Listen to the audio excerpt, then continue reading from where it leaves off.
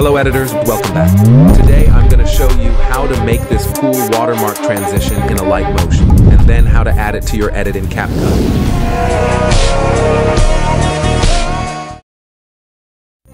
Of course, we are not doing the whole animation process. I made this easier for you guys and created a preset which you can download from my Discord server, link in the description.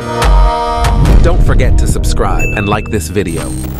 After you installed it, go to Alight Motion, click on the Templates tab and upload the XML file. Click on Next and continue to Timeline. Now, in every text, replace my name with yours or whatever you want.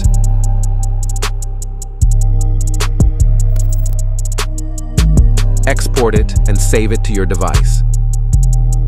Then switch to CapCut and go to your project. Attach the overlay you just exported, go to Splice and choose Filter. Find the spot where the white flash goes and move it where you want the transition. If the clip in the edit is longer than the watermark like in mine, split it in the transition and make it slower, but not too much. Then fit it in and apply smoothness. And we are done. But it's a little bit dry, isn't it? So let's insert shake effect.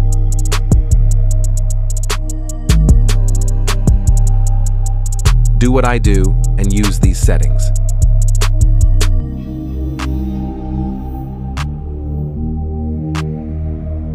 For graphs, try to experiment with it, what suits the best for you. Now for oblique blur, do the same. Settings here doesn't really matter.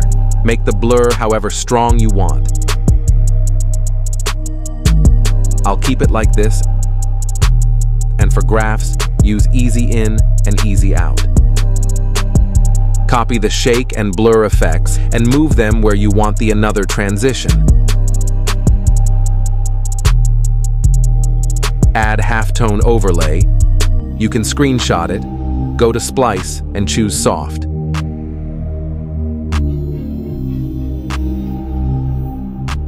Do this with blending.